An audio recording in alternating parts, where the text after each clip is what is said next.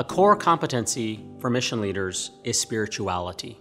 Today's mission leaders must have a personal grounding in their own spirituality and promote the spirituality of their ministry. A mature spiritual life is required if we are to authentically walk beside our associates and help them reflect on their own spirituality. While many mission leaders may not be chaplains, our role is to protect spiritual care and ensure that it is available to all patients, residents, and associates, and of all religious traditions. We have to be open to all people and inclusive of each person's spirituality. We have to be comfortable talking about our own spirituality and helping others to express their spirituality and to meet their needs, whatever they may be.